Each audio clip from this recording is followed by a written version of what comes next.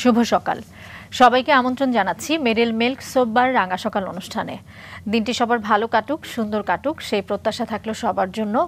দর্শক, আজ আমাদের সঙ্গে যিনি রয়েছেন তিনি একজন চিত্রশিল্পী মাসুদা আহমেদ। আর বরাবরের মতো পুরো রাঙা সকাল পরিবার থাকছে আপনাদের সঙ্গে, থাকছে কাজী রসনারা সাকি। শুভ সকাল, কিবরিয়াও আছি। ভালো কাটবে দিন সেই শুভকামনা জানিয়ে শুরু করছি বরাবরের মতো শীতের এই সকালে যারা আমাদের সঙ্গে আছেন তাদের জন্য আরও একবার শুভকামনা। যিনি আমাদের সঙ্গে রয়েছেন তার গল্পই উঠে আসবে প্রথম ঘন্টায়, তবে সবার আগে চলুন তাকে আমরা শুভ সকাল জানাই। শুভ সকাল। শুভ সকাল। একটু ছোটবেলা থেকে শুরু করব বরাবরের মতোই। আপনার জন্ম হয়েছে চট্টগ্রামে? জি।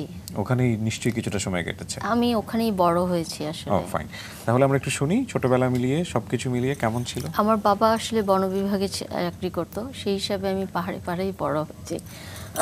তো যেটা হচ্ছে খুব দুষ্ট ছিলাম।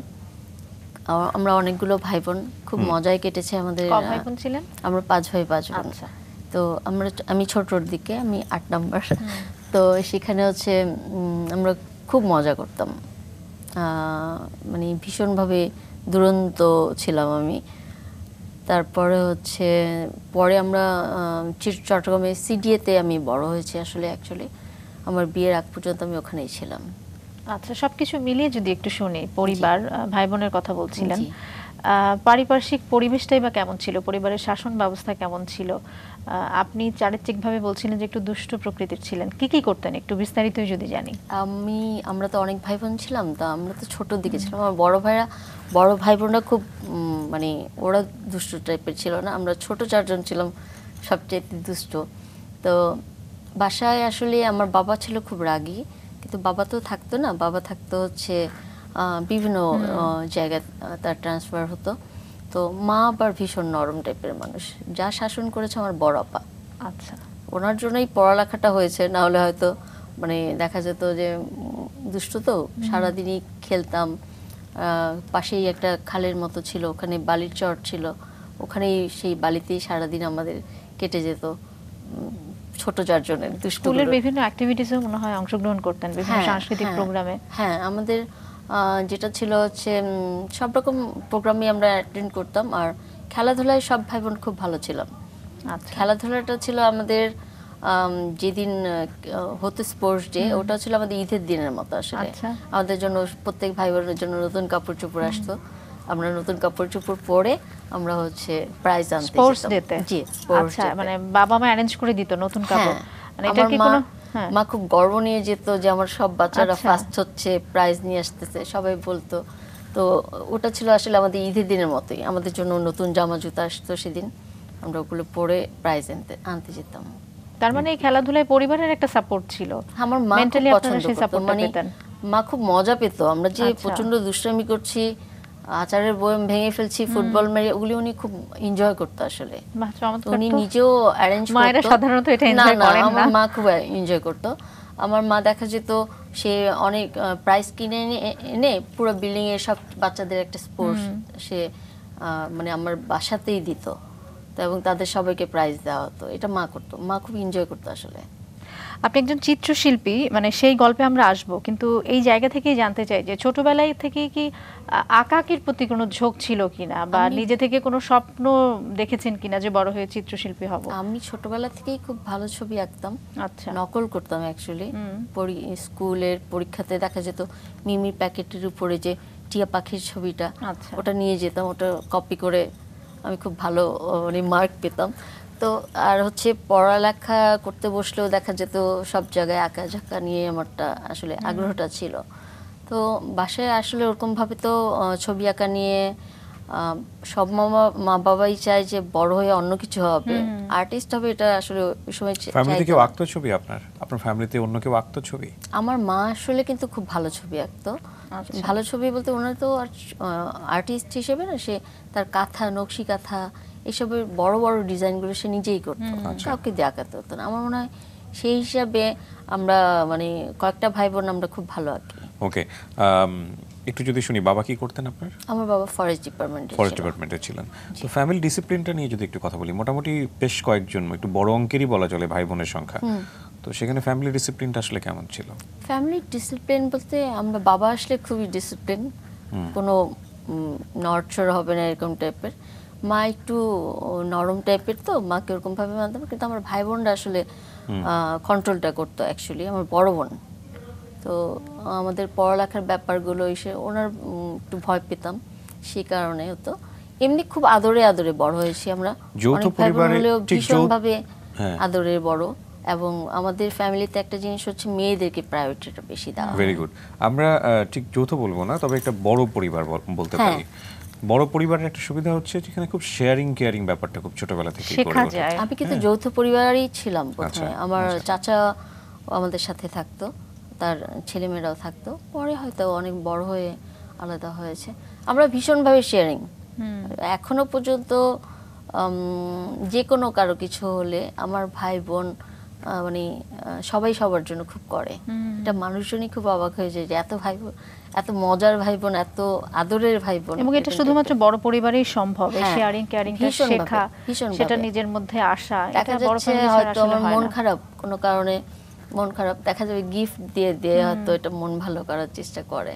তো আসলে এই ব্যাপারে আমি ভীষণভাবে লাকি যে আমার ফ্যামিলি, আমার ভাই বোন এত বেশি আদর করে, বলা যাবে না, এত মানে প্রকাশ করা যাবে না। এত চমৎকার একটা ফ্যামিলিতে আপনি বড় হয়েছেন। আপনার ক্যারিয়ার নিয়ে আমরা কথা বলবো নিশ্চয়ই, তার আগে ছোট্ট করে আপনার সম্পর্কে একটু দর্শকদের জানাতে চাই। মাসুদা আহমেদ একজন চিত্রশিল্পী। 2002 সালে চট্টগ্রাম বিশ্ববিদ্যালয়ের চারুকলা বিভাগ থেকে পেইন্টিংয়ে মাস্টার্স সম্পন্ন করেছেন তিনি। এ যাবৎ দেশ এবং বিদেশে প্রায় 20টি দলীয় চিত্র প্রদর্শনীতে অংশ নিয়েছেন। 2015 সালে মাসুদা আহমেদের একটি চিত্রকর্ম বাংলাদেশ বিমান বাহিনী প্রধানমন্ত্রী শেখ হাসিনাকে উপহার হিসেবে প্রদান করেন, যা প্রধানমন্ত্রী দ্বারা প্রশংসিত হয়েছে। 2018 সালে ভারতে অনুষ্ঠিত নবম অগ্নিপথ বার্ষিক অনলাইন চিত্র প্রতিযোগিতায় স্বর্ণপদক পান মাসুদা আহমেদ। এছাড়া 1996 সালে বার্জার ইয়াং পেইন্টার অ্যাওয়ার্ড ও 1988 সালে নতুন কুড়ি আয়োজিত জাতীয় শিশু চিত্রাঙ্কন প্রতিযোগিতায় পুরস্কার অর্জন করেছেন তিনি। চিত্রশিল্পী হওয়ার পাশাপাশি মাসুদা আহমেদ যুক্ত আছেন ফ্যাশন, ইন্টেরিয়র, সেট ও কস্টিউম ডিজাইনের সাথে। বর্তমানে রেইন ক্যাপ নামে একটি ইন্টেরিয়র ফার্মে চিফ ডিজাইনার হিসেবে কর্মরত আছেন। তো আমরা ছোটবেলার যেই গল্পটাতে ছিলাম যে ছবি আঁকাকের একটা ঝোঁক ছিল, যেটা সব বাচ্চার মধ্যেই কম বেশি থাকে, কিন্তু ওখান থেকে আসলে চিত্রশিল্পী হবেন বা চারুকলায় পড়াশোনা করবেন এরকম প্ল্যান নিশ্চয়ই ছিল না। না, ছিল না। আমি সবসময় স্কুলে নাকি বলতাম, মানে এটা বড় হয়ে আমি শুনেছি, আমার অনেকেই বলেছে যে আমি স্কুলে বলতাম যে আমি বড় হয়ে আর্ট স্কুলে যাব। কলেজ তো আসলে বুঝতাম না। তো আমার এই টাইপের একটা আগ্রহ ছিল যে ছবি আঁকবো। তো বাসায় আসলে ওরকমভাবে পাত্তা দিত না এই ব্যাপারটা। কিন্তু আমি 1988-এ যখন নতুন কুড়িতে অ্যাওয়ার্ড পাই, তারপরে সবাই ফিক্সড হয়ে গেছে যে না, এ আর কোথাও যাবে না, আর্টিস্ট লাইনেই যাবে।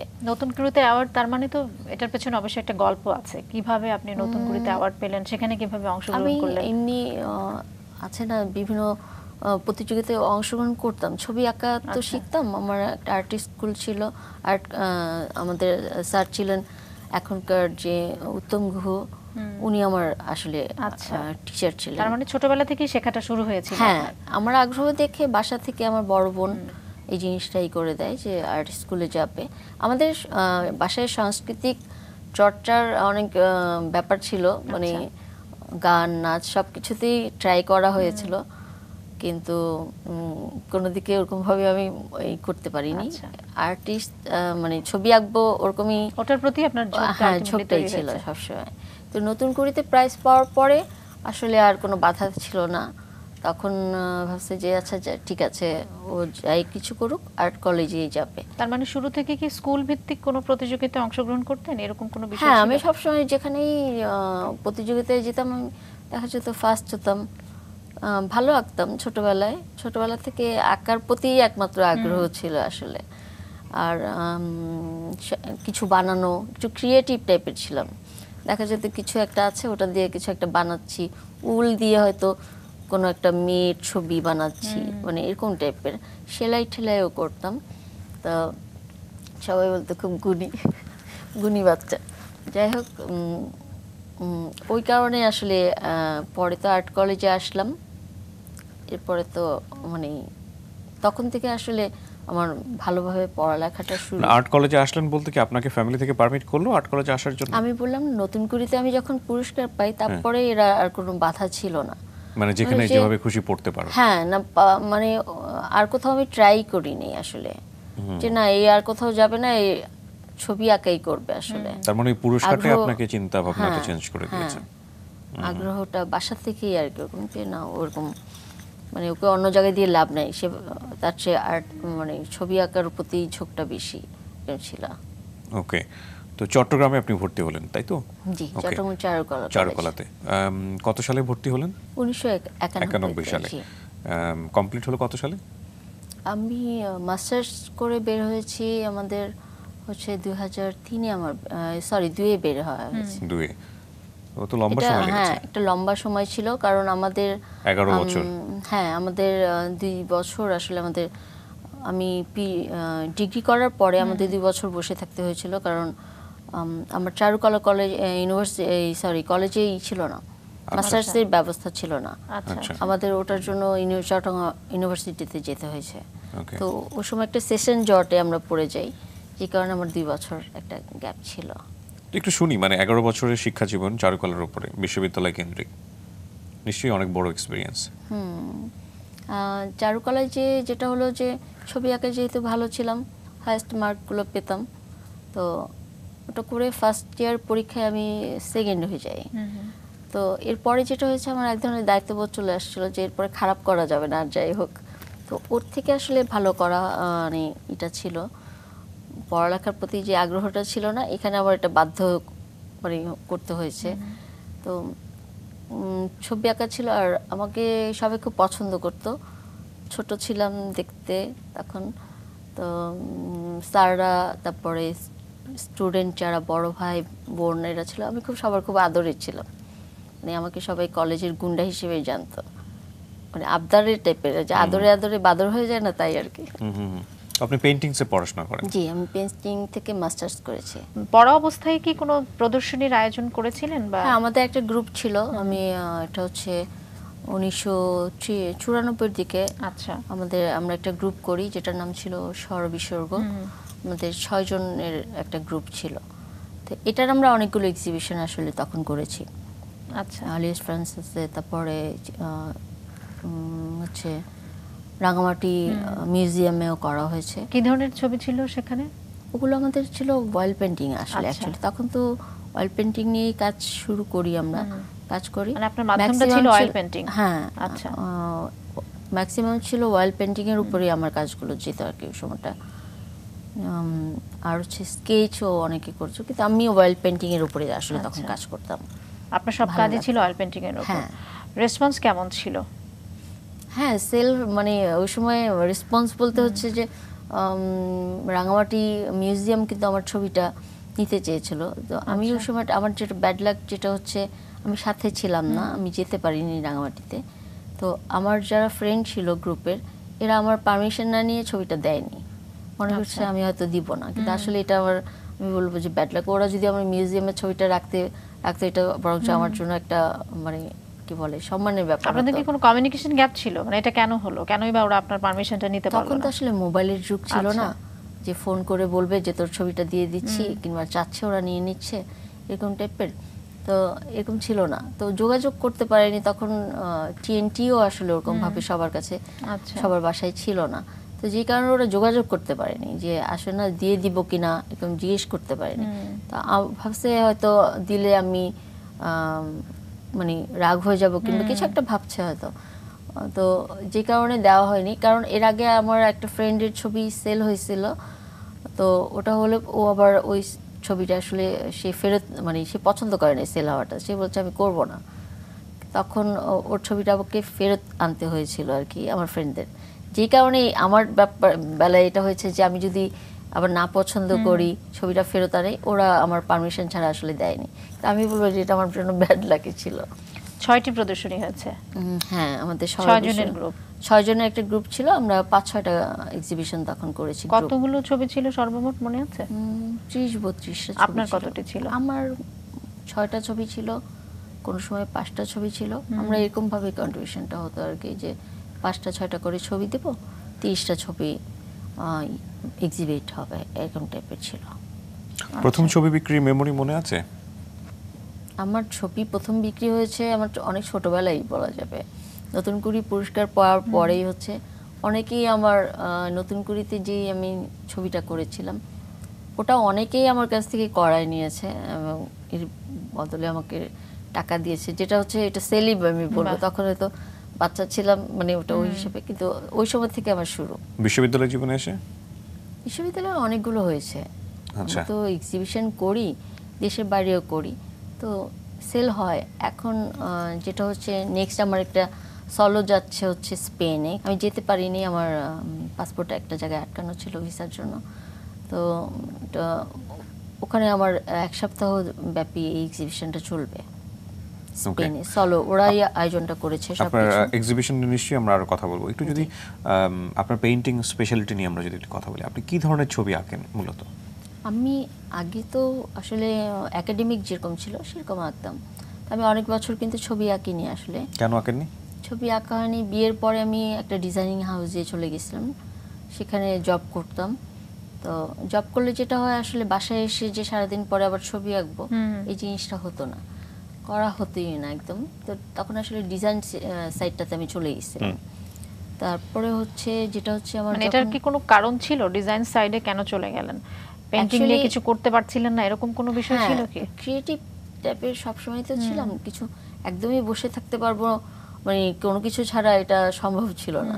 তো যে কারণে হচ্ছে ছবি আঁকাটা যখন হচ্ছিল না তখন আমি আসলে এই ডিজাইনিং হাউসটাতে জয়েন করেছিলাম। তো ওখানে জব করার পরে আমার যেটা হচ্ছে ছবি আঁকা হতো না। এরপরে বেবি হলো, বেবি হওয়ার পরে আমি জব ছেড়ে দিয়েছি। তো বেবিদের বড় করতে যে আমার আরো বেশি মানে কি বলে ছবি আঁকার প্রতি চলে গেছে। ওদের ড্রেস তখন হয়েছে বাচ্চাদের ড্রেস, এইসবের প্রতি আমার আগ্রহ চলে আসছে। মানে আমি তখন ঘরে বসেই ডিজাইনগুলো করতাম। তো আমার স্পেশাল ছিল যে যে কোনো বাচ্চার বার্থডে হবে, মেয়ে বাচ্চা বিশেষ করে, আমি বলেছিলাম যে আমাদের ফ্যামিলিতে মেয়ে বাচ্চাদের সবসময় একটু বেশি করা হয়।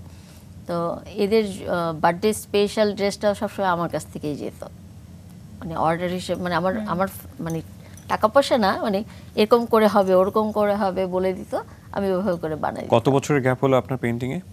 আমার প্রায় 11 বছর গ্যাপ ছিল। মানে আপনি একাডেমিক পড়াশোনা কমপ্লিট করে 11 বছর আপনি আঁকাআঁকি করেননি? ছবি আঁকিনি। আমার ছবি আঁকাটা শুরু হয়েছে অ্যাকচুয়ালি আমি যখন সিঙ্গাপুরে আমার ট্রিটমেন্ট নিচ্ছিলাম, কেমো চলছিল। কিসের ট্রিটমেন্ট? আমি কিন্তু cancer survivor actually. O, it's another story. এটা ধরা পড়ে কবে? এটা হচ্ছে 2015-তে ধরা পড়ে। মানে আমি জানতে চাচ্ছি এটা আপনার কি মানে একাডেমিক পড়াশোনা কমপ্লিট হওয়ার পরে ধরা পড়ে এটা? না, আমার বিয়ের পরে, বাচ্চারা বড় হয়ে যাওয়ার পরে। তখন আপনি মানে একাডেমিক পড়াশোনা করছিলেন? আমি তখন বাসায় বসেই ডিজাইন করতাম, তখন কিছু করতাম। মানে আপনার চারুকলার পড়া কমপ্লিট হয়ে গেছে তখন, তারপরে কি এটা ধরা পড়েছে? করার পরে আমার বিয়ে হয়েছে আসলে। আচ্ছা, তারপরে তো 11 বছর এই গ্যাপটা গেল। এই গ্যাপের মাঝখানেই হচ্ছে আপনার এই প্রবলেমটা ধরা পড়ে? হ্যাঁ, এই গ্যাপের মাঝেই ধরা পড়ে। তো যখন আমার কেমো চলছিল, তো ওই সময়টা 2 মাস আমার রেডিয়েশন কেমো চলছিল। তো তখন দেখা যেত আমি অনেক সময় খুব অসুস্থ হয়ে যেতাম। তো এটা থেকে আসলে বের হওয়ার জন্য আমার ছবি আঁকাটা শুরু।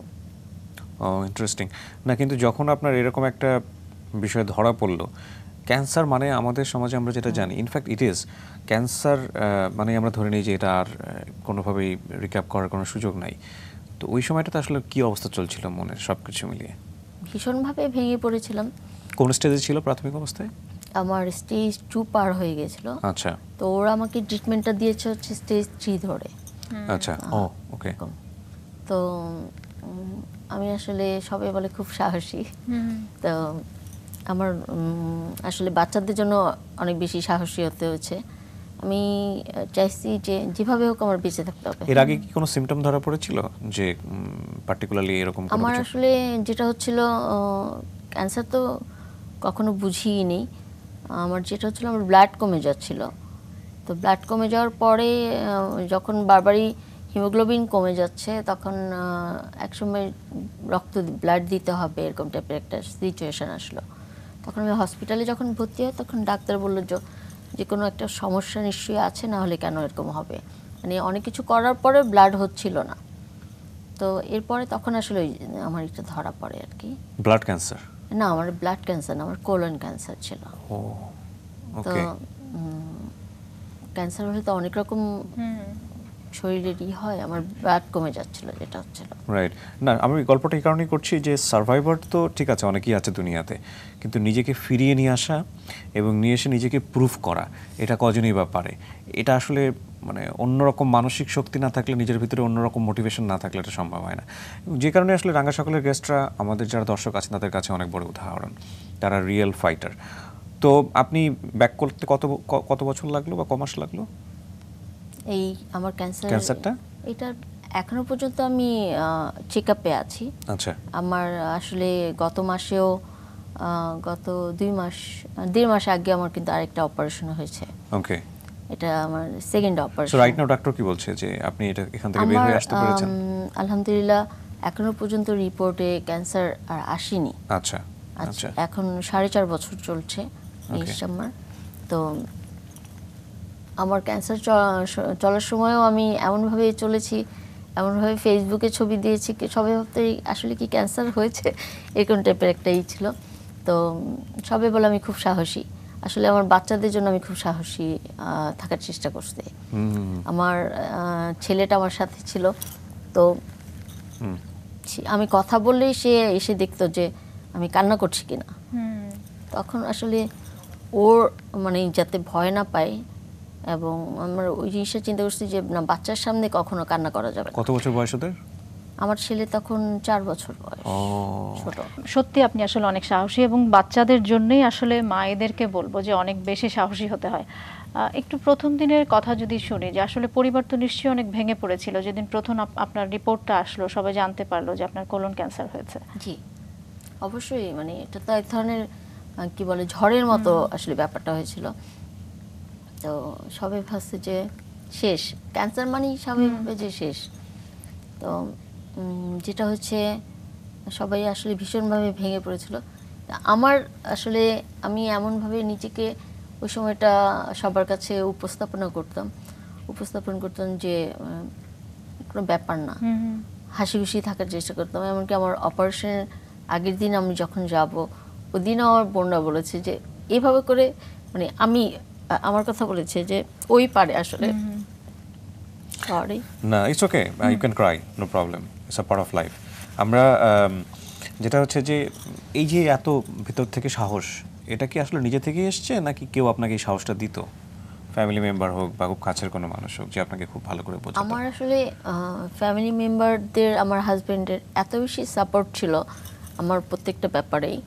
তো মানে এবং আপনি আপনার ভাই বোনের কথাও বলছিলেন যে এখনো পর্যন্ত ভীষণভাবে আপনি তাদের সাপোর্ট করেন। মানে আর হাজবেন্ড তো মানে একদম কি বলে, আমি যা বলবো তাই করে, এরকম টাইপের। বিউটিফুল। এটা এই জন্যই বলছিলাম যে আসলে বাধা দেয় না কখনোই। Right right. ওই যে বললাম না ছোটবেলা আমরা যে বলছিলাম যে বড় ফ্যামিলি, এই যে বড় ফ্যামিলির অ্যাডভান্টেজটা কিন্তু এই জায়গাটায় এসে, যে কোম্পানি বলেন, প্রয়োজনে আপনাকে অর্থ দিয়ে সাহায্য বলেন বা পাশে থাকা বলেন, এই যে উপকারটা, এটা একদম হাতে কলমে আপনার জীবনে এসেছে। মেরিল মিল্ক সোববার রাঙ্গা সকাল অনুষ্ঠানে 2 থেকে 7 বছরের শিশুদেরকে জন্মদিনের শুভেচ্ছা জানানো হয়। আগ্রহী অভিভাবকগণ জন্মদিনের 7 দিন আগে শিশুর ছবি, নাম, যোগাযোগের ঠিকানা, জন্ম সনদের অনুলিপি ও ফোন নম্বর পাঠিয়ে দিন এই ঠিকানায়। প্রযোজক রাঙ্গা সকাল, মাছরাঙ্গা টেলিভিশন, 2 বীর উত্তম, জিয়াউর রহমান রোড, বনানী, ঢাকা 1213। ইমেইলও করতে পারেন RANGASHOKAL rangashokal@maasranga.tv এই ঠিকানায়। আমাদের সঙ্গে রয়েছেন চিত্রশিল্পী মাসুদা আহমেদ। আমরা আবারও যাই তার কাছে। জি, আমরা যেই জায়গাটিতে ছিলাম, আসলে একটা ট্র্যাজেডির মধ্য দিয়ে আপনার দিন যাচ্ছিল, এবং সেই জায়গা থেকেই বের হয়ে আসার জন্যই মূলত আপনি আবার ব্যাক করেন আপনার এই চিত্রকর্মে, ছবি আঁকাতে। তো কি করলেন, মানে কিভাবে এই ডিসিশন নিলেন যে আমাকে আসলে ওই দিকেই মনোনিবেশ করতে হবে?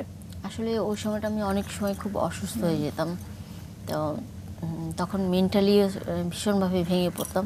তো ওটা আসলে তখন এই জিনিসটাকে দেখা যেত বের হওয়ার জন্য আমি অনেক সময় শপিংয়ে বের হতাম। আচ্ছা। আবার শরীরও দিত না অনেক সময়, যে তখন যখন বের হতে পারতাম না, তখন আসলে কি করব। তখন আমি যাওয়ার সময় আমার কিছু ছবির ম্যাটেরিয়ালস নিয়ে গিয়েছিলাম, আসলে স্কেচ খাতাটাও নিয়ে গিয়েছিলাম। তো তখন আমার আসলে অয়েল পেন্টিং করা তো তার হতো না, ওয়াটার কালারটা নিয়ে আমি ওই সময়টা কাজ শুরু করি আসলে। ইজি প্রসেস, সেই হিসাবে কালার করা হতো এবং এই ছবিগুলো আমি ফেসবুকে দিতাম আসলে ছবি। তো ওখানে যে আপনি ডক্টরের আন্ডারে ছিলেন? হ্যাঁ, আমার তখন ট্রিটমেন্ট চলছে, আচ্ছা 2 মাসের রেডিয়েশন চলছে, ডেইলি রেডিয়েশন হয় 3 সপ্তাহে 2 দিন ডক্টর অফ। কি পারমিশন দিল যে হ্যাঁ তুমি এইগুলো নিয়ে কাজ করতে পারবে? হ্যাঁ, ওরাও এই ব্যাপারে খুব সাপোর্ট করে কিন্তু। তো ডক্টর বলতো যে সবসময় শপিং এ চলে যাবা, এই করে যাবা, মানে মাথায় নিবা না এরকম। তো এইগুলো আমাকে খুব সাপোর্ট দিত আসলে। তো যাই হোক, তখন ছবি এঁকে যখন ফেসবুকে দিতাম তখন অনেক কমেন্ট আসতো, আসতো। তো এটা আমার আসলে আর অনেক বেশি আগ্রহ তৈরি হয় তখন আসলে।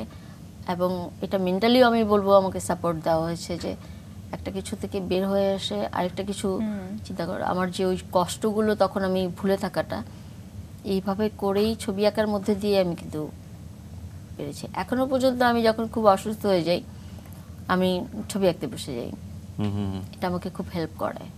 ওকে, এমন ভালো খারাপ হোক তা নিয়ে চিন্তা করি না কখনো, কিন্তু ছবি আঁকছি এবং একটা কিছু আঁকতে পারলে আমার ভালো লাগে। ওই সময়টাতে বিশেষ করে যখন আপনি মানে ফাইট করছেন, ওই সময়টাতে যে ছবিগুলো এঁকেছেন আবার এখন যে ছবিগুলো আঁকেন সেগুলোর মধ্যে কি কোনো পার্থক্য আছে? হ্যাঁ, কিছুটা আছে, কারণ আমি তো অনেক বছর ছবি আঁকিনি, একদম ভুলেই গিয়েছিলাম বলতে গেলে। তো আমার যেটা হচ্ছে তখন ফ্লাওয়ার স্টাডি শুরু করলাম আমি, মন থেকেই করি কিংবা দেখেই করি। তো ওই জিনিসটা আমাকে এখন হেল্প করছে। এখন যেমন আমার একটা স্টাইল চলে আসছে ওয়াটার কালারে, যেটা বললাম বিশেষ করে। তো ওখান থেকে আসলে শুরু। শিল্পীরা অনেক সময় বলে থাকেন যে মানুষের মনের ভাব প্রকাশের একটা মাধ্যম হচ্ছে আসলে ক্যানভাস। মানে যখন তার পজিটিভ কোনো কিছু মনে হচ্ছে তখন হয়তো সেটা ক্যানভাসে ফুটে উঠছে, কিংবা যখন সে নেগেটিভ কোনো বিষয় নিয়ে ভাবছে সেইভাবেই তার সেই বিষয়গুলো তার ক্যানভাসে আসছে। আপনি যখন ওই সময়টাতে ফাইট করছিলেন আপনার মধ্যে আসলে কি ঘটছিল, সেরকম কোনো প্রতিচ্ছবি কি আপনার ক্যানভাসে তখন ফুটে উঠেছিল? আমার ছবিতে কখনোই আমি দুঃখ কষ্ট, একটা দুইটা ছবিতে হয়তো আছে, আমার অয়েল পেন্টিংয়ে আছে একটা ছবি আছে যেটা পানিতে পড়ে গেলে মানুষ যখন বাঁচার চেষ্টা করে, এই টাইপের আছে। তা আসলে আমি এত দুঃখ কষ্ট নিয়ে চিন্তা ভাবনা করি না, কারণ মরে তো সবাই যাবে যে কোনো একটা দিন। আগে থেকে প্রতিদিন মরার চেয়ে বরংশ প্রতিদিন বাঁচি, এটা মনে করি আমি। তো আমার সব ছবিতে দেখবেন উৎসব টাইপের একটা থাকে, আচ্ছা আমেজ থাকে, যেগুলোতে হচ্ছে ফেস্টিভ্যাল লুক টাইপের থাকে। সেটা বিভিন্ন আমাদের যে ঈদ, মসজিদ, মন্দির, বিভিন্ন ওরা খুব সুন্দর করে সাজায় না, এই জিনিসগুলো আমাকে খুব করে, আকৃষ্ট করে আসলে। তো আর পুরনো ঢাকার যে খুব গ্যাঞ্জামের মধ্যে ওদের যে একটা লুক আছে, যে ঐতিহ্যবাহী যে একটা লুক, হেরিটেজ যেটা আছে, এটা আমাকে খুব আকৃষ্ট করে। এইসব জায়গাগুলোতে উৎসবের ব্যাপারগুলো আমাকে খুব আকৃষ্ট করে আসলে। তো আমার ছবিতে সবসময় দেখবেন হাসি খুশি, মানে মনে হবে যে প্রাণোচ্ছল একটা ব্যাপার। আমি নিজে অনেক কষ্ট বহন করি, তো আমি চাই না যে কষ্টগুলো মানুষকে দেখানোর। তো আমার নিজের কষ্ট আমি কখনো দেখাই না, এমনকি আমি কখনো এত যে কষ্ট পেয়েছি কান্নাকাটিও আমি করতাম না কিন্তু কখনো পরে থেকে। তো সেই জন্য অনেকে এখনো পর্যন্ত বলে যে আসলে কি ওর ক্যান্সার হয়েছিল, এই টাইপের একটা কথা শোনা যায়। আমরা আপনার ছবি নিয়ে যেহেতু কথা বলছি, আমার মনে হয় বেশ কয়েকটা ছবি আমাদের হাতে আছে, আমরা একটু দেখি ছবিগুলো, তারপর নিশ্চয়ই আমরা ছবি নিয়ে কথা বলবো। চলুন দর্শক দেখি।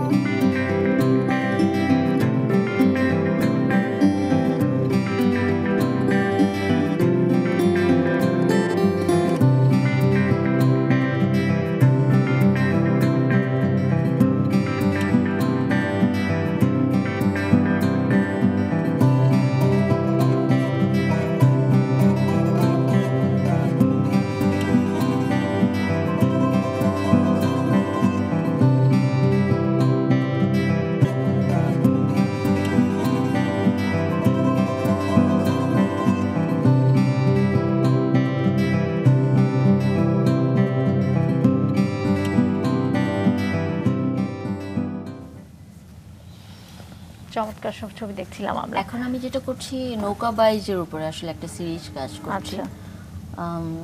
নৌকা বাইজটা তো আসলে পুরনো ঢাকা মানে আমাদের যে বুড়িগঙ্গা কিংবা বিভিন্ন নদীতে যেইগুলো হয় একটা উৎসব মুখর পরিবেশ কিন্তু হয়। তো আমি আসলে এখন আমার এখানে বেশ কিছু ছবি দেখেছেন নিশ্চয়ই, যেটা নৌকা বাইজের উপরে আঁকা, কিন্তু আমি ওই সিরিজ নিয়ে এখন কাজ করছি। ওটা নিয়ে কি বাইরে যাচ্ছেন? বলছিলেন যে বাইরে একটা প্রদর্শনী রয়েছে স্পেনে। স্পেনে যেটা হচ্ছে সেটা আসলে আমাদের হেরিটেজ নিয়ে হচ্ছে। আচ্ছা, যে আমাদের পুরনো ঢাকা, তারপরে আমাদের যে পুরনো মন্দির মসজিদ, এটার উপরে যাচ্ছে আসলে। এবং আমি একসাথে মন্দির মসজিদ দুটোই উপস্থাপনা করেছি, যে কারণে আমি মনে করি আমার ধর্ম, আমি যেহেতু মুসলিম, আমি আমার ধর্মকে যেভাবে বিশ্বাস করি, একজন হিন্দু নিশ্চয়ই তার ধর্মকে সেভাবেই বিশ্বাস করে। আসলে আমাদের অনেক সময় দেখা যায় যে একজন আরেকজনের ধর্মকে নিয়ে খুব বাজে কথা বলে, এটা আসলে ঠিক না। এটাতে কিন্তু অনেক খারাপ প্রভাব পড়ে আরেকটা গ্রুপের উপরে, যে আমি যেহেতু মুসলিম আমার ধর্মকে নিয়ে বললে নিশ্চয়ই আমার খারাপ লাগবে, তখন এখন আমি ভালো, কিন্তু অন্য আরেকজন যে ক্ষেপে যাবে না একজন হিন্দুর উপরে কিংবা একজন খ্রিস্টানের উপরে, এটাতে এক ধরনের কোন্দল সৃষ্টি হয়। আমি মনে করি যার যার ধর্মকে বিশ্বাস করো এবং সম্মান করো, একজন আরেকজনের ধর্মকে সম্মান করো, এটা হলে আমাদের আসলে এত এই যে এখন যেমন অনেক রকম হয় না যে হিন্দু মুসলিমের মধ্যে ঝগড়া মারামারি অনেক রকম দেখা যায়, এগুলো আসলে হতো না। তো একজন একজনের সম্পর্কে বাজে মন্তব্য না করে একজন একজনকে সম্মান করাটা, এই জন্য আমার ছবিতে চলে আসছে যে আমি হিন্দুকেও যেমন সম্মান করি, মুসলিমকেও সম্মান করি এবং খ্রিস্টানকে। তাই বলে আমি কিন্তু নাস্তিক না, আমি কিন্তু ভীষণভাবে আল্লাহকে বিশ্বাসী।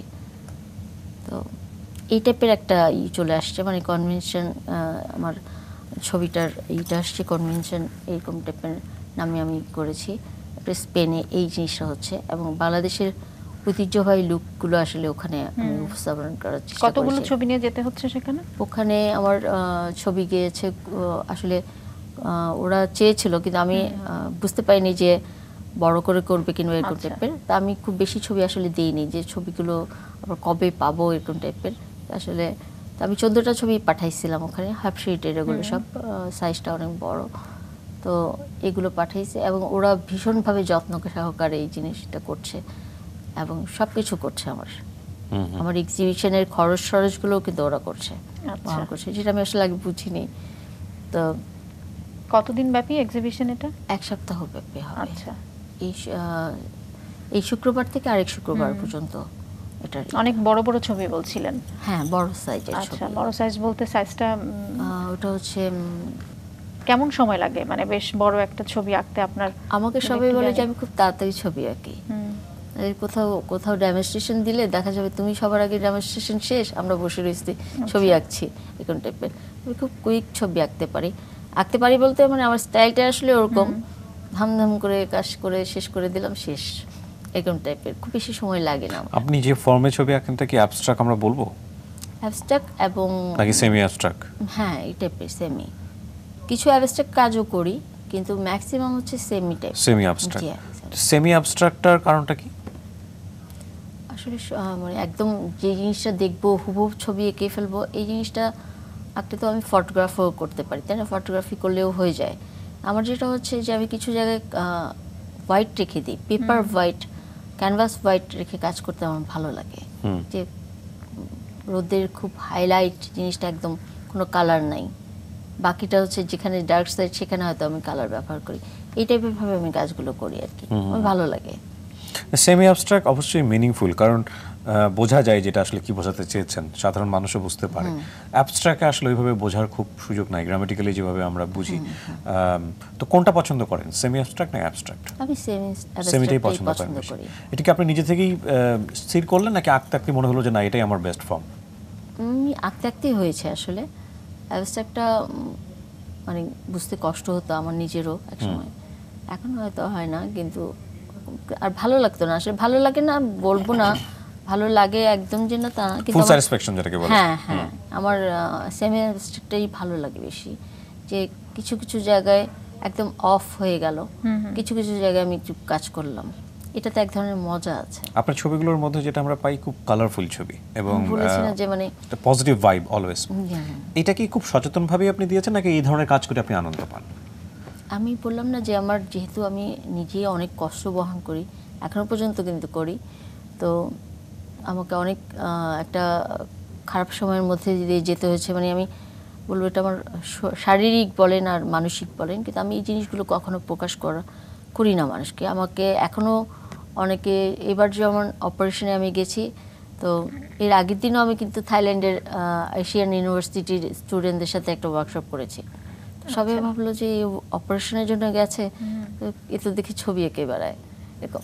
তো তখন আমাদের দেশের বাইরের ডক্টররাও কিন্তু এটাই সাজেস্ট করেন যে একটা নরমাল লাইফ লিড করেন। একদম আগের দিন মানে আমাকে যেদিন রাতে থেকেই প্রিপেয়ার হতে হবে, ওষুধ খেয়ে খাওয়া বন্ধ করে, সেই দিনও আমি ছবি এঁকে আসছি। তো তারপর হচ্ছে তখন ওরা অনেকে বলছে যে কি আসলে কি অপারেশনের জন্য গেছে এরকম, তখন বাধ্য হয়ে আমার একটা ফেসবুকে ছবি দিতে হয়েছে হসপিটালের। তো তারপরে হয়েছে তখন আমার তো যেহেতু বিদেশেও অনেক ফ্রেন্ড হয়ে গেছে, দেশের বাইরে অনেক জায়গায় তো আমি এক্সিবিশন করেছি, তো এটা সবাই জিজ্ঞেস করেছে কি হয়েছে মানে সামথিং রং এরকম। তো আমি সিজন জাস্ট চেক আপ, অথচ আমার কিন্তু মেজর অপারেশন হয়েছে, আমি কিন্তু কাউকে বলিনি। এবং আমার ফ্রেন্ড লিস্টে যারা আছে ম্যাক্সিমাম না মানে বেশিরভাগই বলবো যে যারা জানে না যে আমি ক্যান্সার সার্ভাইভার। আরেকটা বিষয় যেটা হচ্ছে যে নর্মাল পারসিভনেস যেটাকে আমরা বলি, যে একটা মানুষ যখন 10 জন মানুষ যখন বিষয়টা জানে, তখন 10 জন মানুষ আপনার দিকে যে কনসেন্ট্রেশনটা দিচ্ছে ওইটা কিন্তু অনেক সময় অনেকেই এনজয় করে না, অনেকেই ভালো লাগে না, ডিসকমফোর্টে ভোগে অনেক সময়। এটা একটা বিষয়। তবে আমাদের সাধারণত আমরা যেটা দেখি যে কোনো জায়গায় আমরা আঘাতপ্রাপ্ত হলে আমরা সেটাকে খুব এক্সপোজ করি, আমরা কষ্ট পাচ্ছি, সেটা মনের ভেতরেই হোক বা শারীরিকভাবেই হোক। আপনার ক্ষেত্রে সেটা আপনি পুরোটা রিভার্স করেছেন, যে না আমি কষ্ট পেয়েছি, আমি কাউকে কষ্ট পেতে দিব না। এটাও কি খুব ন্যাচারালি এসছে নাকি একটা ফিলোসফিক্যাল থট থেকে? এটা আমি বললাম না, আমার আসলে ফ্যামিলির মানুষরা এত বেশি নরম টাইপের, মানে দেখা যাচ্ছে আমার হাজব্যান্ড সেও, আমি একটু ভেঙে পড়লে ওরা আরো অনেক বেশি ভেঙে পড়ে। তো ওদেরকে আসলে সাপোর্ট দেওয়ার জন্য আমার এই জিনিসটা আসছে যে না কোনো কিছু দেখানো যাবে না। এবং আপনার মনে হচ্ছে আমাকে শক্ত থাকতে হবে। হ্যাঁ, আমাকে শক্ত, এবং আসলে মনের শক্তি দিয়ে অনেক কিছু জয় করা সম্ভব, সেটা আসলে আপনি দেখিয়েছেন। একটা জিনিস যদি একটু চিন্তা করি ঠান্ডা মাথায়, তাহলে দেখা যায় বিষয়টা এরকম যে আপনার ফ্যামিলির প্রতি একটা অনেক বড় রোল আছে, পুরো পরিবারটাকে সামলে রাখা, নিজেকে নিজে বোঝাতে হচ্ছে, ভয়ঙ্কর রকমের একটা রোগ, সেটা থেকে কিভাবে সার্ভাইভ করা যায়, এবং একই সাথে একটা শৈল্পিক প্রতিভার জায়গাটাও নিজেকে প্রমাণ করা। হ্যাঁ, তাহলে ওই যে বলে না যে একটা মানুষ অনন্য হয় কেন, তার গুণে। তো সবগুলো গুণই কিন্তু আপনার মধ্যে আমরা দেখতে পাচ্ছি ফলো করার মতো, বিরাজমান যেটাকে বলে, নিঃসন্দেহে প্রশংসা করার মতো। তো ছবি আঁকার আগে আমরা জানি যে এটা এক ধরনের কবিতা লেখার মতো, একটা ভাবের উদয় হয়। হ্যাঁ, এবং তারপর কবি যেরকমভাবে লেখেন, শিল্পী হয়তো তুলিটা নিয়ে এসে ক্যানভাসে সেই রকম কবিতার মতো লিখতে থাকেন। আপনার ক্ষেত্রেও কি বিষয়টা একই রকম ঘটে নাকি আসলে মেন্টাল সেট থাকে যে আমি একটা ছবি আঁকবো? না, আমি মেন্টাল সেট করে কখনোই ছবি আঁকতে পারি না যে না এই জিনিসটা আঁকবো। অনেক সময় আমি যেটা হচ্ছে আমার এখন ওয়াটার কালার বলেন, অয়েল পেন্টিং বলেন, আমি কখনো অনেক যেমন আউটলাইন ড্রয়িং করে নেয় না, আমি কিন্তু আউটলাইন ড্রয়িং কখনো করি না। পেন্সিল দিয়ে বলেন কিছু দিয়ে আমি ড্রয়িং করি না, আমি ডাইরেক্ট কালার দিয়ে কাজ করি সবসময়। তো অনেক সময় দেখা যায় আমি একটা কিছু ভাবছি যে আচ্ছা ঠিক আছে এই টাইপের রাখবো, দেখা যায় অন্য কিছু হয়ে গেছে। আসলে আমার প্রথম কালার দেওয়ার উপরে আমার কাজের উপরটা নির্ভর করে যে আমি কি করব। অনেক সময় দেখা যায় একটা টান দিচ্ছি। আপনি তো শিখেছেন, তার মানে আপনার শেখার ইয়েটা কেমন ছিল? শেখাটা তো আসলে স্বাভাবিকভাবে আমরা যেটা জানি ভাবেই শেখা হয় যে এই রুলস আপনি যেটা বলছিলেন যে আপনি রং দিয়ে শুরু করেন, আমি আসলে রুলস মানি না, শিল্পীরা যেটা করেন না। আচ্ছা, যেটা আমাদের একাডেমিক রুলস ছিল যে এইভাবে করতে হবে, এইভাবে করতে হবে। ওয়াটার কালার মানে হচ্ছে প্রথমে লাইটে যাও, তারপরে ডার্কে যাও, আস্তে আস্তে এরকম। আমি একদমই কোনো রুলস মানি না বলা যায়। তো আউটলাইন ড্রয়িংও করি না। আমার দেখা যাচ্ছে তুলি নিয়ে খেলতে খেলতে যেটা হয় ওখান থেকে আমি বের হয়ে আসি কাজ করে, এরকম টাইপের। এবং অনেক সময় সাবজেক্ট একটা কিছু চিন্তা করেও যদি আমি নিই, আমার ওই দেখা যায় ওটা নাই, অন্য কিছু হয়ে গেছে, এরকম টাইপের। তো ভালো লাগে সম্পূর্ণভাবে, মানে নিজের মনের ভাবটা আপনি সম্পূর্ণভাবেই আসলে আপনার ক্যানভাসে ছড়িয়ে দেন। এবং সবাই বলে যে আমার ছবি দেখলে বলে যে তোমার ছবি দেখলে মনে হচ্ছে কালারগুলো সব নাচছে, নিচে বেড়াচ্ছে, উৎসব, এই টাইপের একটাই। আপনি বেসিক্যালি মানে জল রং করেন, পছন্দ করেন? এখন জল রং করছি, কারণ হচ্ছে এটারও একটা কারণ আছে। আমার কেমোর পরে যেটা হচ্ছে অনেক রেস্ট্রিকশনে থাকতে হয়, তো তখন কেমিক্যালস যে এটা নেওয়া যায় না। আমি এটার জন্য জিজ্ঞেস করছিলাম যে ওরা আপনাকে পারমিশন দিয়েছিল কিনা। না, হ্যাঁ, এই জন্য আমার কিন্তু আমি অয়েল পেন্টিং খুব পছন্দ করতাম। আচ্ছা, খুব মানে আমার এটার প্রতি এক ধরনের খুব দুর্বলতা ছিল যে অয়েল পেন্টিং এর মানে ভালোবাসা, মানে খুবই দামি দামি রং এনে এনে এই টাইপের কাজ মানে আমার এতই লাগতো। কিন্তু এখন যেটা হচ্ছে আমি এই এটার যে স্মেলটা আছে ওটা আমার জন্য ক্ষতিকর। আচ্ছা, হ্যাঁ, কেমিক্যালের এটা, এই জন্য আমি অয়েল পেন্টিং করি না। এখন যেটা হচ্ছে আমার ওয়াটার কালারটার প্রতি ঝোঁক বেড়ে গেছে কাজ করতে করতে। যদি একসময় খুব একদমই পছন্দ করতাম না এই জিনিসটা, কিন্তু এখন আবার খুব ভালো লাগে আমার কাজ করতে করতে। ওটা ওই অয়েল পেন্টিং যেহেতু ছেড়েছি এই কারণে আসলে ওয়াটার কালারটা জল রঙে ঝুঁকেছে। ঝুঁকেছি। আমরা যে ছবিগুলো একটু আগে আমাদের দর্শকদের দেখালাম, ওখানে কি সেই প্রধানমন্ত্রীকে যে ছবিটা দিয়েছেন সেই ছবিটা আছে ওখানে? না, ওখানে নেই। ওখানে নেই। ওখানে ওকে, নেই কি ছিল ছবিটা আসলে? ছবিটা এয়ারফোর্সের ওদের যে চট্টগ্রাম যে ঘাটির আসলে ছবিটা ওরা যে কর্ণফুলী নদীর তীরে ঘাটির একটা অংশ, একটা পাশে ওদিকে জাহাজ দেখা যাচ্ছে, কিন্তু আবার এদিকে প্লেনও, ওদের যে এয়ারফোর্সের যে যুদ্ধ বিমানগুলো উড়ে, এই টাইপের একটা থিম ওরা আমাকে দিয়ে দিয়েছিল। আমি তার উপরে কাজ করেছি আসলে। ওরা ওদের চট্টগ্রাম ঘাটির যেই সিনারিটা আর কি, এটা প্রধানমন্ত্রীর কাছে উপস্থাপনা করতে চেয়েছিল। আমাকে সেভাবে বলেছে, আমি সেভাবে কাজ করেছি, আমি আমার মতো করেছি, মানে কিন্তু ওই থিমটা রেখেই করেছি। এবং একটা সাইডে ছিল সূর্যর পাশাপাশি হচ্ছে এয়ারফোর্সের লোগোটা, সূর্যটাও দেখাচ্ছে, কিন্তু ওর আড়ালে কিন্তু লোগোটাও ছিল এই টাইপের। তো কাজটা দেখে প্রধানমন্ত্রী খুব পছন্দ করেছিল। এবং আমি তো আসলে এত বেশি প্রফেশনাল কোনো সময় ছিলাম না, খুব একটু উদাসীন টাইপের মানুষ। তো আমি যে ছবিটা ওনাকে দিব কিংবা আমি সাথে যাওয়া আমার উচিত ছিল, আমার একটা মাথায় আসেনি। কিন্তু ওই সময় উনি আমাকে খুব খুঁজেছিলেন, বলেছি আর্টিস্টকে তাকে ডাকো। তো এটাও আমার এক ধরনের বলা যায় যে মিস্টেক হয়ে গেছে লাইফের, একটা বড় একটা অপরচুনিটি টাইপের। এত বুঝে শুনে কখনো আমি কোনো কাজ করি না। না, কিন্তু ভালো হয়েছে। এবং প্রধানমন্ত্রী ছবিটার প্রশংসা করেছেন, খুবই প্রশংসা করেছে। ওনার কয়েকটা ছবি আছে যে উনি একদম ছবির মানে আচ্ছা এইভাবে উড়ে যাচ্ছে, ওইভাবে উড়ে যায়, এই টাইপের কতগুলো ছবি আমার কাছে আছে ওনার। বাহ, আপনার সঙ্গে সরাসরি কথা বলার সুযোগ হয়েছে? না, কথা বলার আমি বললাম না যে উনি আমাকে স্টেজে আসার জন্য ডেকেছিল, কিন্তু আমি তো আসলে যাইনি চিটাঙে। আপনার তখন শুনে কেমন লেগেছিল যে মাননীয় প্রধানমন্ত্রী আমার ছবিটা দেখলেন এবং একই সঙ্গে প্রশংসা করলেন? আমার ভীষণ ভাবে খারাপ লাগছে যে আমি এত বড় একটা চান্স মিস করে ফেললাম। বললাম না যে উদাসীন, আসলে আমি যদি তখন যে না ছবিটা যাচ্ছে সাথে আমিও যাই, আমি ভাবিই নেই যে উনি আমাকে আবার ডাকবে কিংবা আমার সাথে কথা বলতে যাবে। এটা আমি বুঝি না, আমি ভাবছি যে গিফট হিসেবে যাচ্ছে, ঠিক আছে গিফট, উনি নিশ্চয়ই শিল্পীকে দেখতে যাবে না, প্রশংসিত হবে সেটাও হয়তো বুঝি নেই। কিন্তু উনি অনেক প্রশংসা করেছে ওই ছবিটার। বিউটিফুল, এটা একটা বড় অ্যাচিভমেন্ট লাইফে। এবং ওই ছবিটা উনি ওনার কার্যালয়ে রেখেছে, ছবিটা নিয়ে আসছে। 17 থেকে 19 সাল এর মধ্যে আপনার বেশ কিছু প্রদর্শনী হয়েছে দেশে এবং দেশের বাইরে মিলে, একটু ছোট ছোট করে যদি সেই প্রদর্শনীগুলো সম্পর্কে শুনি। আমি প্রথমে নেপালে IWS এর সাথে কাজ করেছি, ওখানে আমরা ওয়ার্কশপে যাই, ওখান থেকে আমার অনেক আর্টিস্টের সাথে আসলে পরিচয় হয়েছে এবং ইন্টারন্যাশনালি ভাবে কাজ করার অনেকগুলো সুযোগ। ইটালিতে ফ্যাব্রিয়ানো নামে একটা ওয়াটার কালার উৎসব হয়, যেটা মানে ওয়ার্ল্ডের খুব নামকরা একটা উৎসব বলে, ওখানে আমার ছবি গেছে ফ্যাব্রিয়ানো, উরবিয়ানো এটাতে। তারপরে স্পেনের যে ব্যানেলেটা হয়েছে, এই যে ছবিগুলো যায় মানে একটা সিলেকশন সেকশন থাকে নিশ্চয়ই, কিভাবে সিলেক্ট করা হয়? এখানে বাংলাদেশ কান্ট্রি লিডার যে আছে তার কাছে আমরা ছবি দিই, আচ্ছা, এবং ওই ছবিগুলো উনি পাঠায়, পাঠানোর পরে ওরা সিলেক্ট করে আসলে যেই অ্যারেঞ্জমেন্ট যেটা করছে, যেমন ফ্যাব্রিয়ানো করছে যখন, তখন সে সিলেক্ট করবে। আচ্ছা, সিলেক্ট করলে তারপরে আমাদের একটা করে পাঠাতে হয় আর কি ছবিগুলো। তো এগুলো অনেক বড় উৎসব।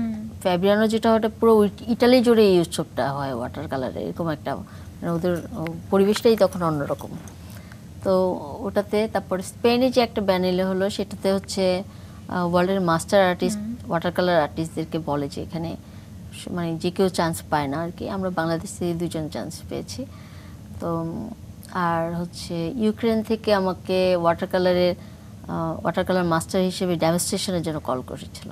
আচ্ছা, ওটাতেও আমি যেতে পারিনি, হচ্ছে এত একটা শর্ট টাইম ছিল, ইউক্রেনের ভিসার জন্য আমাদের তো অনেক সময় লাগে। তো আমার 1 মাস হাতে সময় ছিল, মানে 25 দিনের মতো সময় ছিল, কিন্তু আমার ভিসা পেতে পেতে প্রায় 1.5 মাস লেগে যাবে এরকম টাইপের। তো যেই কারণে ওটাতেও আমার হয়নি। এটাও আমার একটা অনেক বড় একটা অপরচুনিটি। বললাম না আমার সব অপরচুনিটি ছুটে মানে গেছে বলা যায়। তো অসুবিধা নেই, কাজ করছি, এটাই বেশি। Life is all about opportunities. কিছু আসবে, কিছু যাবে, নিজের স্যাটিসফ্যাকশনটাই সবচেয়ে বড় কথা। অবশ্যই। আমি খুব ছবি আঁকেন সাধারণত কখন, দিনের কোন সময়টাতে? আমার একটা স্টুডিও টাইপের আছে, তো ওখানে সব সময় সেট করা থাকে। ওটা আমার কালার বলেন, হয় না যে রাতের বেলাটায় খুব স্বাচ্ছন্দ্য বোধ করেন বা দিনের বেলার কোনো সময়? আমার যেটা হচ্ছে আমার দুই বাচ্চাই হচ্ছে জানে যে মা ছবি আঁকলে আমার ছবি ওরা কখনো হাত দিয়ে মানে ধরে না, আমার ওইসব জায়গায় ওরা যায় না। দেনও যে এটা একটা ইম্পর্টেন্ট জিনিস। হ্যাঁ খুবই। তো ছবি আঁকলে ওরা ডিস্টার্ব পর্যন্ত করে না, ওরা এইভাবেই বড় হয়েছে। তো আমার যখন ইচ্ছা হয়, আমার দেখা যাচ্ছে টিভি দেখতে দেখতে হঠাৎ মনে হচ্ছে আঁকি, একটু ভালো লাগছে আঁকি, এরকম ভাবেই আমি ছবি আঁকি। রাতেই যে আঁকতে হবে আর এরকম কোনো না। দেখা যায় আমি দিনে অনেকগুলো কাজ করি একসাথে, আবার যখন করি না 2-1 দিনও হয়তো করছি না। এখন কি আপনি ফুল টাইম একেবারে পেইন্টিংয়ে দিচ্ছেন নাকি পাশাপাশি অন্য কিছু করছেন? ফুল টাইম পেইন্টিংয়ে দিচ্ছি, আবার সাথে আমি ডিজাইনও করি। আমার ইন্টেরিয়র ডিজাইন যেটা হচ্ছে, আমার তো আছে একটা রেনি স্পেস নামে একটা হাউস আছে, ওখানে আমি তো চিফ ডিজাইনার হিসেবে আছি।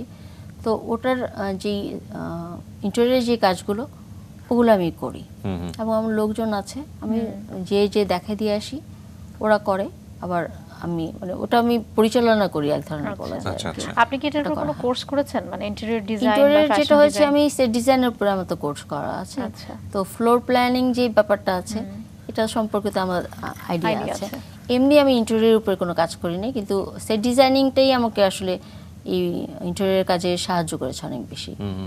তো ওইভাবেই আমি কি বলে ইন্টেরিয়র কাজটা করা হয়েছে। এবং ঘর সাজানোর ব্যাপারটা তো আসলে একজন আর্টিস্টের একটু অন্যরকম হয়।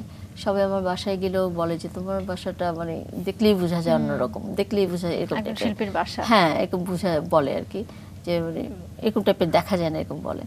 তো সব জায়গায় দেখা যায় তো বোনদের বাড়ি হচ্ছে এই হচ্ছে, সাজানোর ব্যাপারটাতে আমিই আছি, আমার মানে এরকম টাইপের। তো ওগুলো করতে করতেও আরও হয়েছে এই ইন্টেরিয়র ব্যাপারটা। আর ফ্লোর প্ল্যানিং ব্যাপারটা বললাম না, যে সেট ডিজাইনের যে কোর্সগুলো আমরা করেছি সেগুলোতে তো আমাদের ফুল একটা ধারণা আছে যে কীভাবে কতটুকু করলে মেজারমেন্ট, এই ব্যাপারগুলো আমরা জানি। তো সেই হিসাবে ইন্টেরিয়র কাজটা আসলে করা। এবং অনেক কাজ করেছি আমি, ইঞ্জিনিয়ারিং ইনস্টিটিউটে কাজ করেছি, বাসা ফ্ল্যাটে, এইসব অনেক জায়গায় কাজ করেছি, অফিস করেছি। ফাইন। ইন্টেরিয়র ডিজাইনের ক্ষেত্রে আর ছবি আঁকার ক্ষেত্রে নিশ্চয়ই অনেক বড় বড় পার্থক্য আছে, কারণ ইন্টেরিয়র ডিজাইন আপনি যখন করছেন তখন যিনি নিচ্ছেন তার হয়তো একটা ডিমান্ড থাকে যে লাইক তুমি আমাকে এভাবে করে দাও, এটা চাচ্ছি এটা চাচ্ছি। ছবি আঁকা একেবারে নিজস্ব একটা জগৎ, হ্যাঁ স্বাধীন, একেবারে স্বাধীন একটা জগৎ। এরকম কি হয় যে 5 বছর আগে একটা ছবি এঁকেছেন, 5 বছর পরে যখন দেখলেন তখন মনে হলো যে না এটা তো ছবিই হয়নি, কিংবা খুব উল্টোটাও হতে পারে যেটা একটা অসাধারণ ছবি হয়েছে? সময়ের প্রেক্ষাপটে ভ্যালুটা চেঞ্জ হয়ে যায় কিনা, দেখার দৃষ্টিভঙ্গি চেঞ্জ হয়ে যায়? হ্যাঁ অবশ্যই অবশ্যই। অনেক সময় দেখা যায় অনেক আগের ছবি, কিন্তু হঠাৎ দেখে মনে আল্লাহ এরকম টাইপের ছবি আঁকতাম, এরকম হয়। কারণ আমি তো অনেক বছর পরে শুরু করছি, কিন্তু আমার একটা খুব প্রিয় কাজ হচ্ছে আমার ইউনিভার্সিটির পরীক্ষার সময় একটা কাজ আছে, এখনো পর্যন্ত ওটা আমার কাছে আছে, একটাই ছবি আছে, এবং ওটা আমার সবচেয়ে প্রিয় ছবি কিন্তু। এবং ওই ছবিটার প্রতি এক ধরনের দুর্বলতা আছে, আমার কাছে মনে হচ্ছে ওটা আমার বেস্ট কাজ। আচ্ছা, কেন মনে হয়েছে, কি ওটাতে কি ছিল? ওটা অয়েল পেন্টিং এর উপরেই করা, কিন্তু আমি ওই সময়টা কিন্তু একটা আলাদা একটা টেকনিক কাজ করতাম, যেটা হচ্ছে এখনের সাথে মিলবে না। আচ্ছা, মানে আমি কখনো অয়েল পেন্টিং করতে হচ্ছে মানুষ তেল দিয়ে এই দিয়ে কাজ করেন, আমি কিন্তু তা করতাম না, ডাইরেক্ট কালারে আমি কাজ করেছি সবসময়। স্যাররা বলতো যে তোমার ছবি, তোমার কি কোনো দুঃখ নাই, তোমার ছবি দেখলে মন ভালো হয়ে যায়, এত উজ্জ্বল মানে মানে রং কিন্তু না যে লাল ব্যবহার করবো তা না, কিন্তু যে গ্রে কালারেরও যে একটা উজ্জ্বলতা আছে, একটা পিচ কালারের মানে ডার্ক পিচ কালারেরও যে একটা উজ্জ্বলতা আছে, এত উজ্জ্বল কি করে রাখো? আসলে আমি কিছু টেকনিক ব্যবহার করতাম ওই সময়টা, তো ওটা আমার নিজস্ব একটাই ছিল। তো স্যারটা দেখলে বলতো যে তোমার ছবি দেখলে মন ভালো হয়ে যায়। রাইট, আমাদেরও মন ভালো হয়ে গেছে আপনার সঙ্গে আড্ডা দিয়ে। নিজেকে উতরে যাওয়ার মানুষরাই আসলে অনুকরণীয় হন, নিজের সীমাবদ্ধতাগুলোকে উতরে যারা যেতে পারেন তারাই আমাদের সামনে উদাহরণ হন। রাঙা সকাল বরাবরই সেই সাক্ষ্যটা রেখে চলেছে, আপনি তার মধ্যে একজন। তো আমাদেরকে কিছুটা সময় দিলেন, সেজন্য আপনাকে অনেক অনেক ধন্যবাদ এবং কৃতজ্ঞতা জানাচ্ছি। আপনাদেরকেও ধন্যবাদ যে আমাকে ডেকেছেন, যদিও আমি টিভিতে অত কমফোর্ট ফিল করি না, কথা বলতে হয়তো আমার সমস্যা হয়, তারপরে আমার অনেক বেশি ভালো লেগেছে। গুছায় কথা বলতে পারি না বলে হয়তো একটু মিস্টেক হতে পারে। খুব ভালো ছিল, থ্যাংক ইউ। জি, আপনাদেরকে অনেক বেশি ধন্যবাদ। মাছরাঙা টিভিকেও ধন্যবাদ যে আমাকে এত বড় একটা সুযোগ করে দিয়েছে সবার সামনে আসার, তো এই জন্য আমি সবার প্রতি কৃতজ্ঞ।